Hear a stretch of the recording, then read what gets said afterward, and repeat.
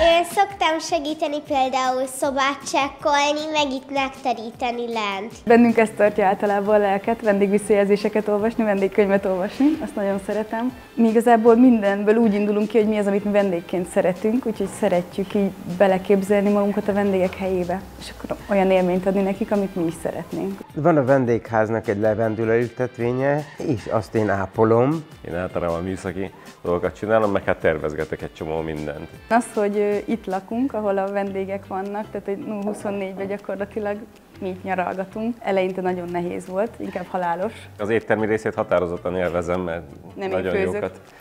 Igen. Nagyon jókat eszünk. És nem fogy el a sör soha itthon, se az étel, ez mondjuk óriási.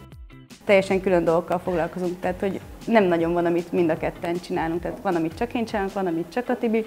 Megbízunk egymásban, hogy ezt a másik azért őt csinálja, mert ezt ő tudja jobban csinálni, és inkább nem beszélünk bele egymás dolgába. Szerintem ez lett a békesség záloga. Tibi, ugye? Pontosan.